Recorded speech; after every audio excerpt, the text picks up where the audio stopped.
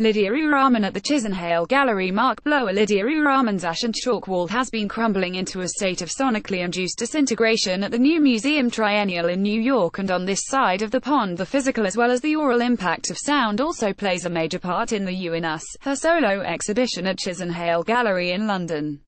Last Tuesday, the 19th of March, the British-Algerian artist's particular power with vibrations was directly experienced by Chisenhale patrons and friends, including the artists Cara Thuring, Rosalind Nashashibi and Yuri Patterson, who were instructed to sit or lie on a specially installed temporary wooden floor, and listen to Ourahmane in conversation with Chisenhale director Polly Staple.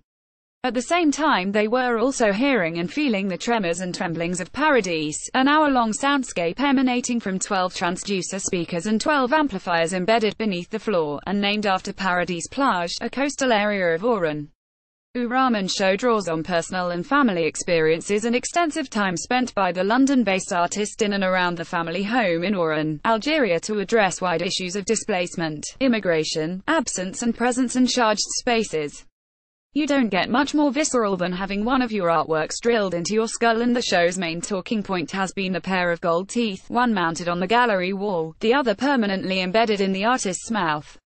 Both were made by melting down a gold chain purchased by the artist in Oran for €300, the price of a boat passage from Algeria to Spain.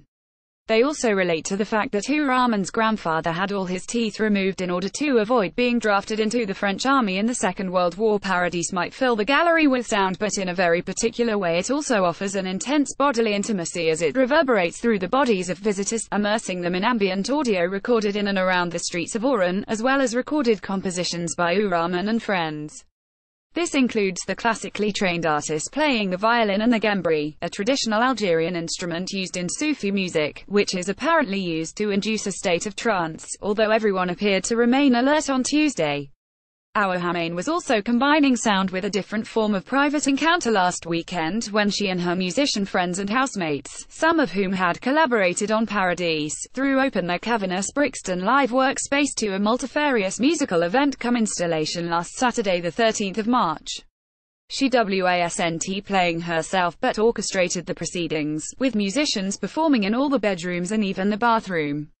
In her own room there was Alex White from the band Insecure Men on saxophone and John Moody on clarinet, with a music producer Felicita playing an organ in another. There was a bar in the kitchen, and at one point everyone crashed in for a jam session in the bathroom as all the different instrumental elements were electronically mixed to reach an amped-up crescendo. While no more invitations from Brixton basements are imminent, this week offers the final opportunity to view and feel Ourahmane's Chisenhale show,